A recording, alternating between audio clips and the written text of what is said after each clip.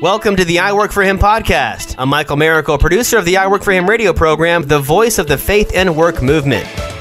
Our mission is to transform the workplace of every Christian into a mission field. What does that look like in your workplace? Let's find out right now. You've tuned into I Work For Him, the mouthpiece for the faith and work movement. We're Jim and Martha Brangenberg, your hosts for the day.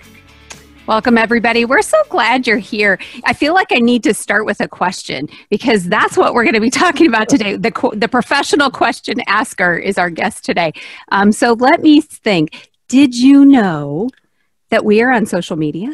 Did you know we are on social media? Did you know we have a YouTube channel?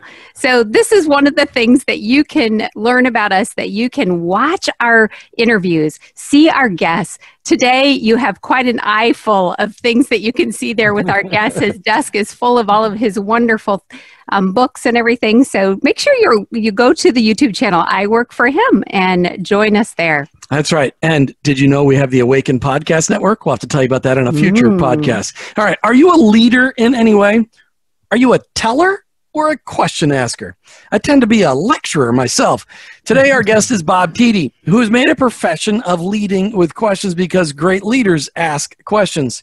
Did you know that Jesus asked a ton of questions? Bob even counted them all. Do you know the number? Bob's going to tell us. As we talk today, it's the greatest thing we're going to find out from Bob Tiede. And we're going to just hear how many questions did Jesus ask. We're going to go so many different directions talking about questions. But if you call in today and you catch the number of questions that Jesus asked, we're going to give you a copy of one of Bob's books, 866-713-9675. Is there a faith element to every one of Bob's questions? Yeah, I think there is. And our Savior demonstrated the best as asking lots of questions. Bob Tiede, thanks for coming back, and I Work For Him. I'm glad we didn't scare you away the first time. Jim and Martha, a delight to be with you today. All right, so I just, I'm going random right off the front on you. How in the world did you get to be such a big question asker? That's what I want to ask, but I got it. I didn't ask this last question. The last time you were on the air with us, I never asked it this way. Why did you become a Jesus follower? Well, that's a great question. For me, it all started my freshman year at the University of South Dakota. I'd quickly joined a fraternity, and about 4 or 5 weeks into that experience, we came down for dinner one night, and there were a group of fraternity men from Iowa State there. We weren't quite sure why they were there, but they were polite, and soon the dinner bell rang. We went into dinner, and our president, just before the meal started, introduced them and said that they were going to be our Monday night speakers. And they were fraternity men from Iowa State involved with the student Christian movement there. Well, after dinner, we all went into our living room. And there, 3 of them shared, I didn't know what a testimony was at that time, but 3 of them shared their stories of how they had become followers of Jesus at Iowa State. And the 4th speaker shared the 4 spiritual laws. And when he finished, he shared a prayer and said, if this prayer expresses the desire of your heart, I'd encourage you to pray along silently. I did. Fast forward, though, my next connection with Campus Crusade for Christ was the Chicago Christmas Conference, which took place 3-4 months later. And there's a story of how that all worked to get there. But the last night, the speaker said, some of you come from campuses where we have no staff. That was true at the University of South Dakota. He said, we wish we had staff to send to all your campuses, but we don't. So we're praying that God will call many of you to lead the movement on your campus. If you're willing to do that, I'd ask you to stand. I remember standing. I knew almost nothing. But I've heard later that the greatest ability any of us can give is availability. That's the only one I had. But when people say, how are you called to be a part of Campus Crusade for Christ? I said, well, let me tell you the first step. It was that night at that conference. All the steps since then were a result of that. Maybe one more quick story. I remember Bill Bright asking, this was in a conference, so he was asking all of us. He said, what is the greatest thing that's ever happened to you? Well, if you become a follower of Christ, I know Christ is the greatest thing that's ever happened. Well, his second question, he was leading with questions, Jim and Martha. His second question is, what's the greatest thing you could do for another? Well, it would be to introduce them to Christ.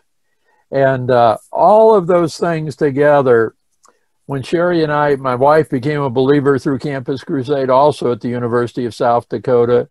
When we graduated, we joined the staff of Campus Crusade for Christ. That was 1971. It's 49 years later. Obviously, your new friend Bob has no ability to get a new job.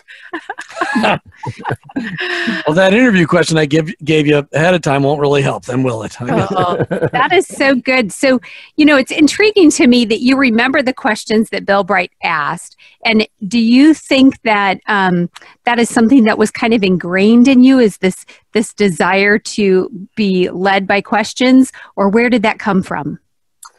Oh, Martha, you're asking a great question. I wish I could say yes.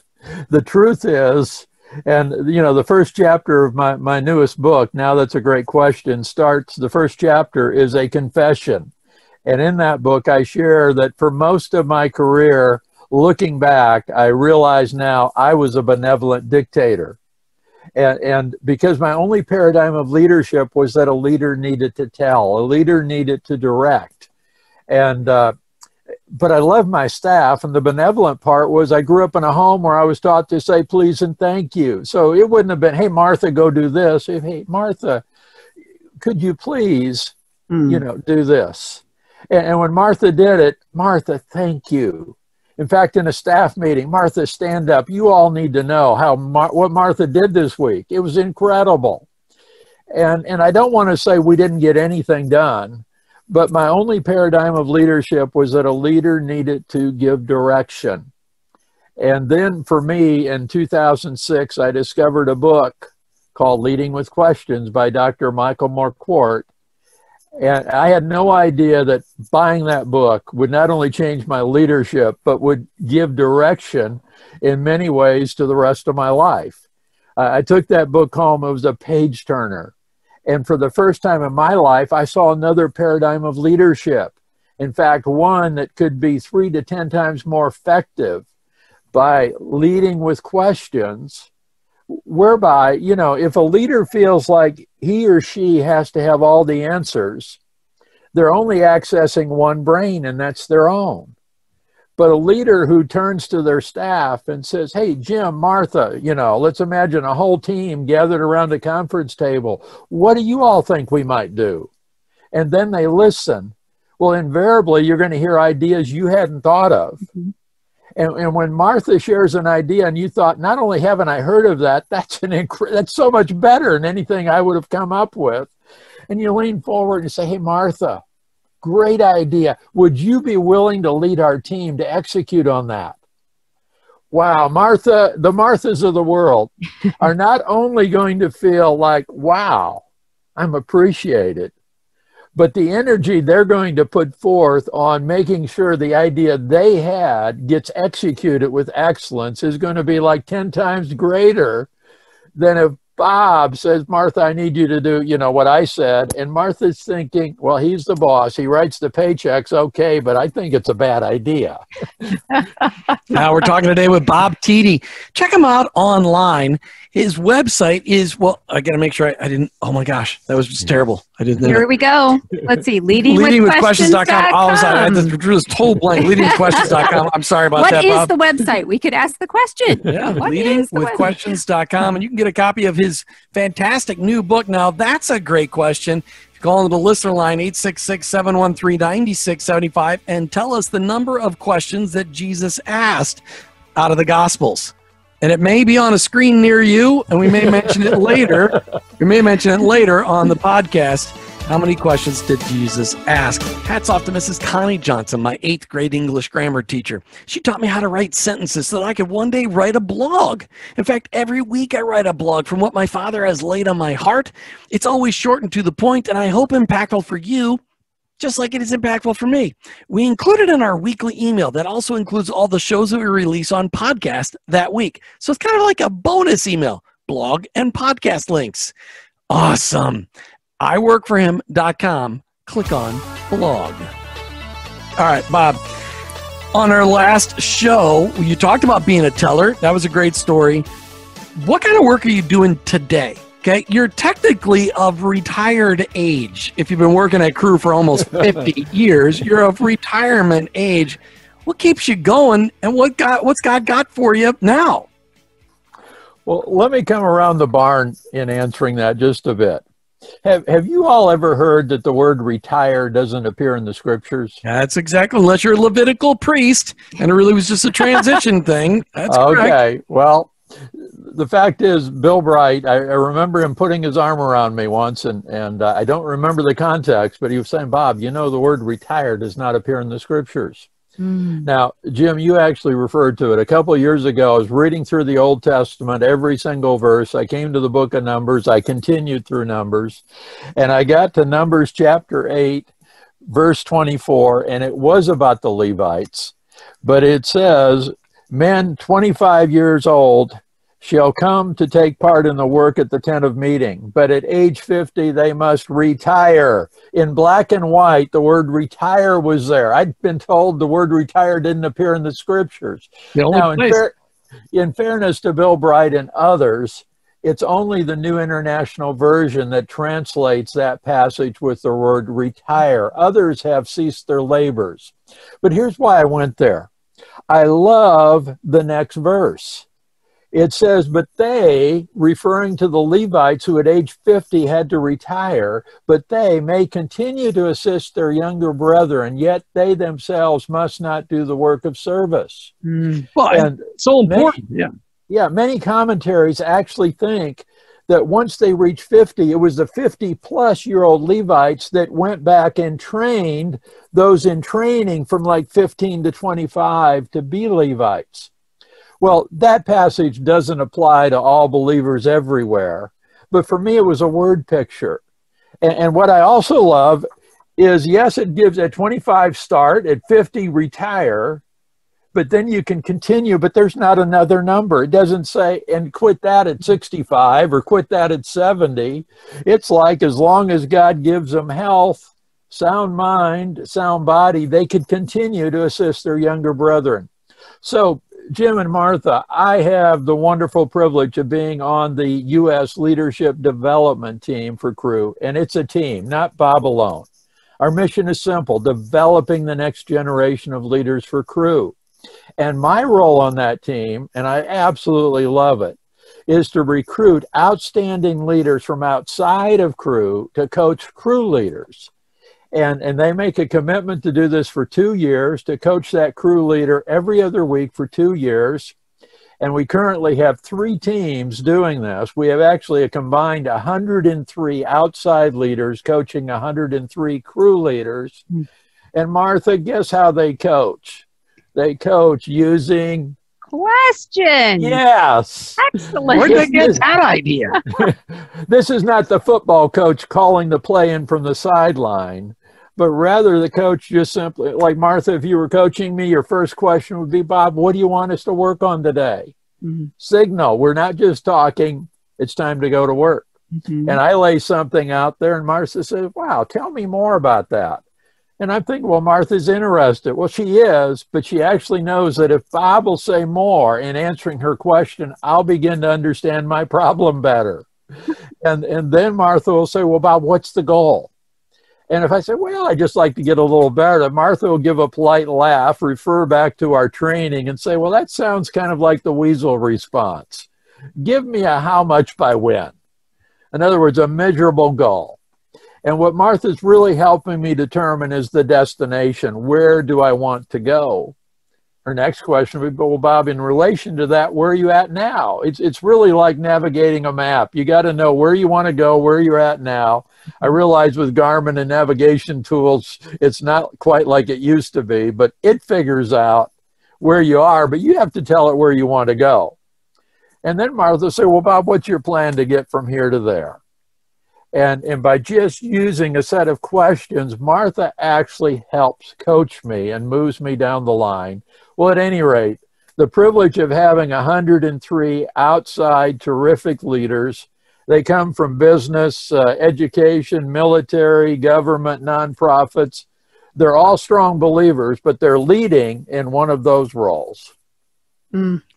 That's so good. And what a great example. And I hope our listeners are, thinking, how can I apply that maybe in what I'm doing today? And one of the ways that you can do that is by calling and getting a copy of Now That's a Great Question. Call our listener line 866-713-9675 and make sure you tell us the number of questions that Jesus asked. But as also, I want to point people to the website because I know that they can get to a lot of your resources there, and that's leadingwithquestions.com. So listeners, this is a resource that, my goodness, it's a gold mine. So take advantage of it. Use it in your own life, and then imagine how it can apply to all the people that you're leading as well, even in the family, right? Bob, don't you think that questions is a great way to open up conversation for family? Oh, absolutely.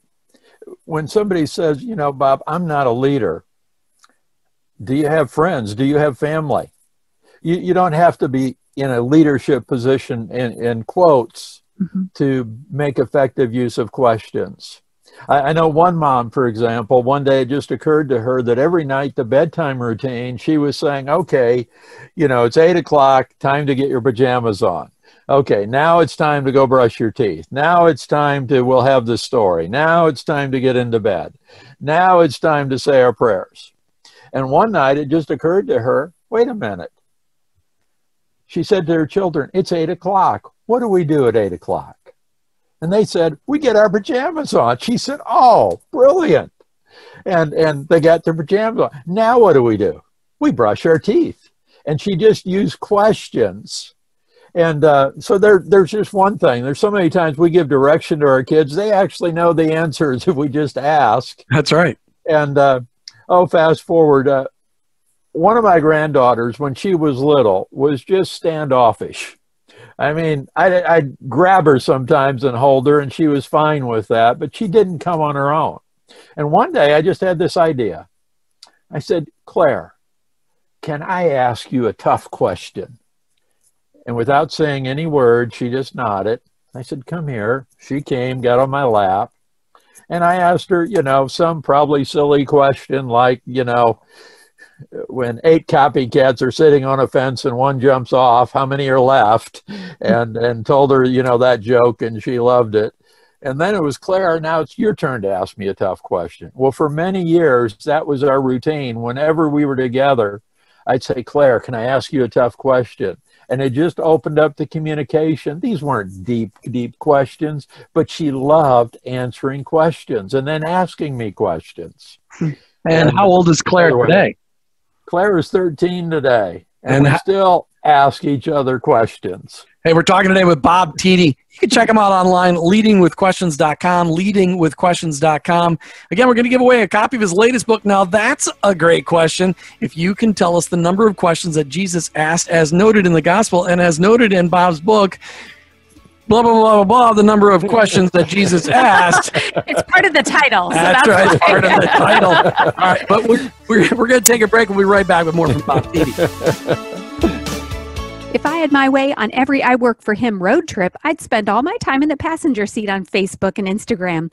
But Jim insists that I drive for at least an hour every day so he can nap. Perhaps you'd like to stay connected with all that Jim and I Work for Him are up to.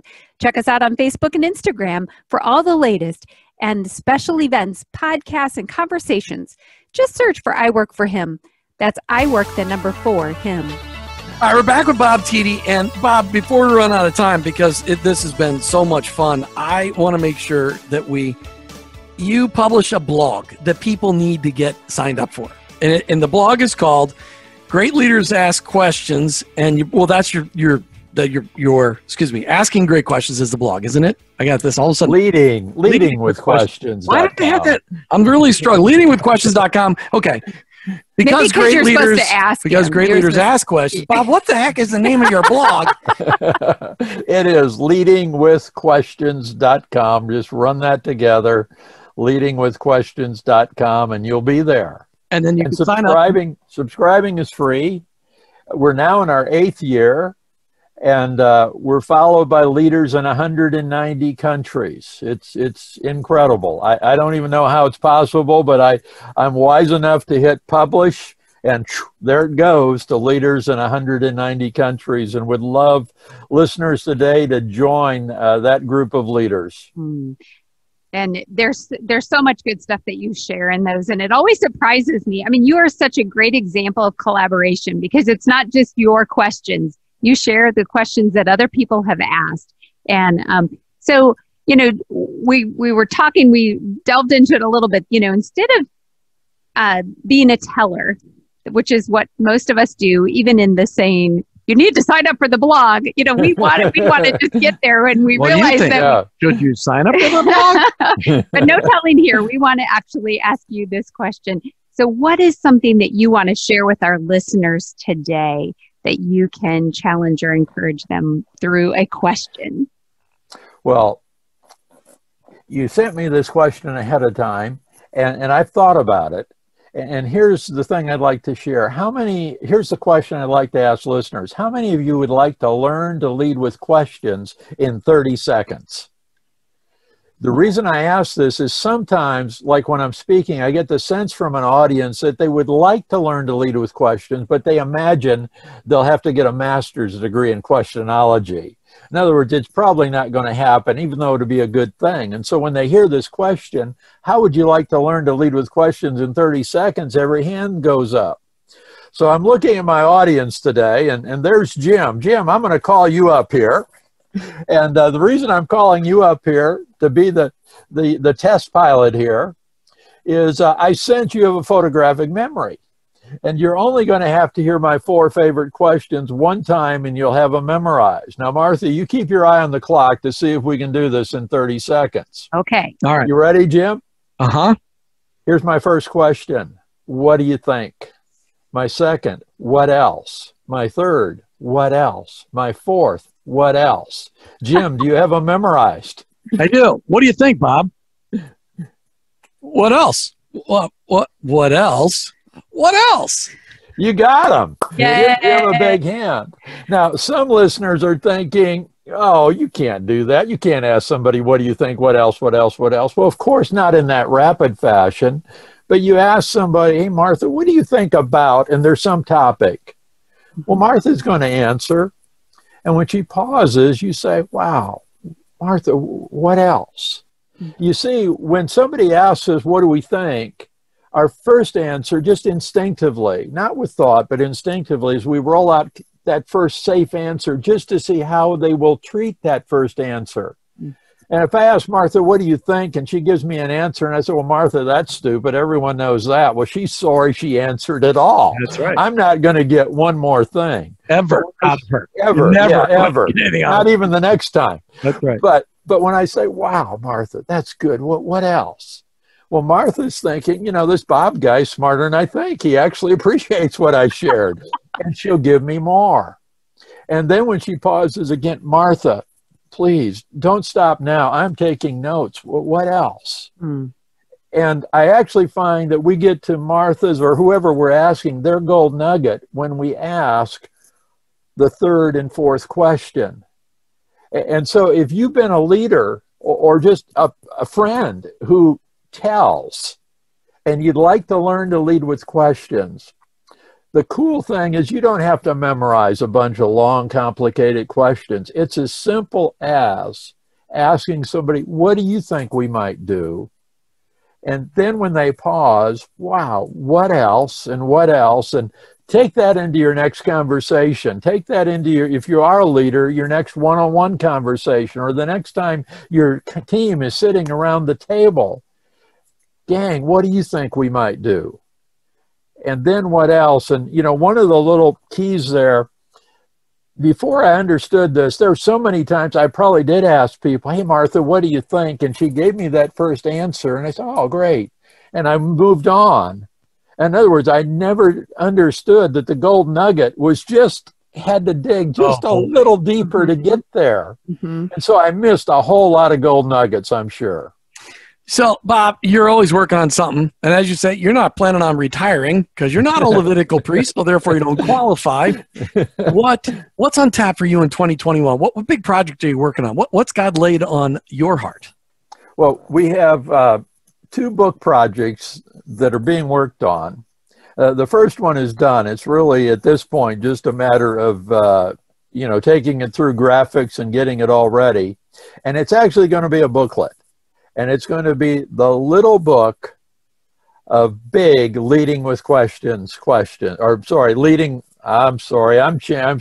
have the title wrong. The little book of big leading with questions, quotes.